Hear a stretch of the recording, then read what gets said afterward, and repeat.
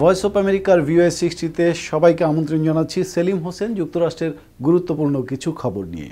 উত্তর কোরিয়ার উপর জাতিসংঘ নিরাপত্তা পরিষদের পক্ষ থেকে নতুন নিষেধাজ্ঞা আরোপের জবাবে উত্তর কোরিয়া বলেছে তারা যুক্তরাষ্ট্রকে এমন শিক্ষা দেবে যা তারা অতীতে কখনোই পায়নি। জাতিসংঘে যুক্তরাষ্ট্রের রাষ্ট্রদূত নিকি হেলি বলেছেন, পারমাণবিক অস্ত্রে সমৃদ্ধ উত্তর কোরিয়াকে গ্রহণ করবে না বিশ্ব। তিনি বলেছেন, তারা নিজেরা অস্ত্র কর্মসূচি বন্ধ না করলে আমরা তা করাতে বাধ্য করব। হ্যারিকেন আরমা লণ্ডভণ্ড করে দিয়েছে ফ্লোরিডার বিভিন্ন অঞ্চল এবং এখনও প্রায় অর্ধেক ফ্লোরিডাবাসী বিদ্যুৎবিহীন রয়েছেন। বন্যার পানিতে সয়লাব হয়ে গেছে রাস্তাঘাট সহ বিভিন্ন এলাকা। রবিবারের হ্যারিকেন প্রথম আঘাত হানে কি ওয়েস্টে এবং সেখানকার 25% ঘরবাড়ি ধ্বংস হয়ে যায়।